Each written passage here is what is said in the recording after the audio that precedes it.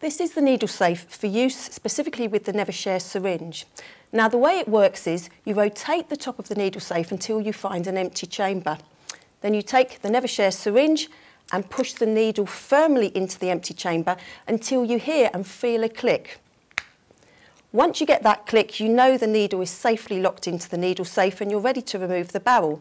And the way you do that is by either just bending the barrel and it snaps away, or just pull the barrel.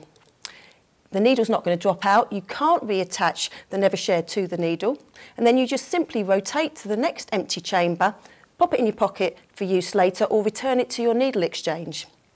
With the empty barrel, you've removed the sharp, so there's no risk of a needle stick injury or bloodborne virus. Put it in a bag and return to your needle exchange.